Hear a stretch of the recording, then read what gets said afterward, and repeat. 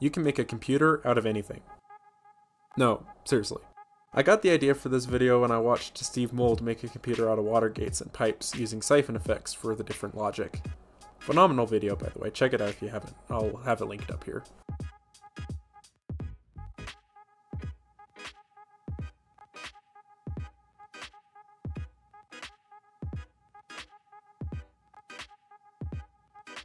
But that got me thinking, what else can you make a computer out of? I know there are countless examples of ridiculously complicated redstone computers in Minecraft, which I've tried making, and trust me, it's a lot harder than it looks, and it looks hard.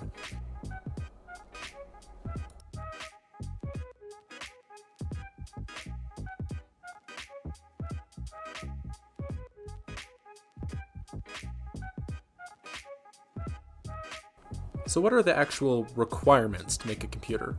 Well, a computer is a device that takes in an input and gives an output after running it through a series of logic. Okay, but what do you need to actually make a computer? You could think of the input as potential energy, which is just energy that has unrealized potential.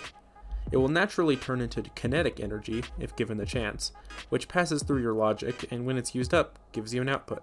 So computers necessarily require energy to run.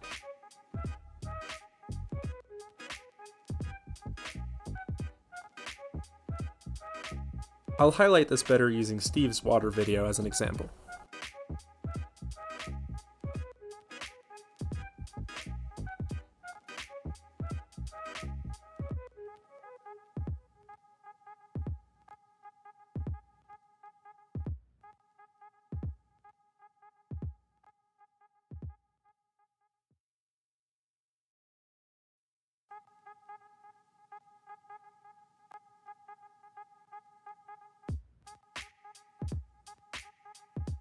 Silicon computers work in a similar way. However, instead of gravity, they use the electromagnetic force to power their logic.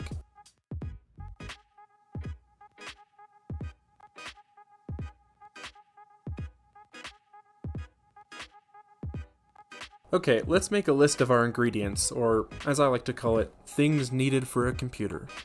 1.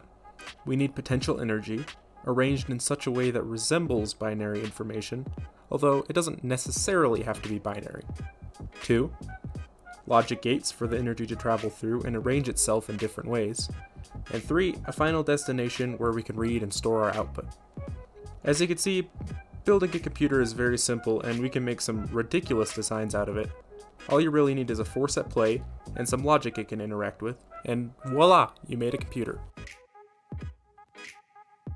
Now, when I say you can make a computer out of anything, I mean you can make a computer out of anything. Let's make a computer out of worms. This is Jim. He's our potential energy. If we place an apple over here, Jim will naturally be attracted to the apple and stop at nothing to reach it. If we place a complicated logical puzzle between the two, Jim will naturally arrange himself into doing whatever we want him to, including math. For this to be effective, we'd need a lot of Jims and a lot of apples. No, I mean a lot. No, like a lot of Jims. And they all need to be traveling at near the speed of light. And then, yeah, we can make a decent computer out of worms.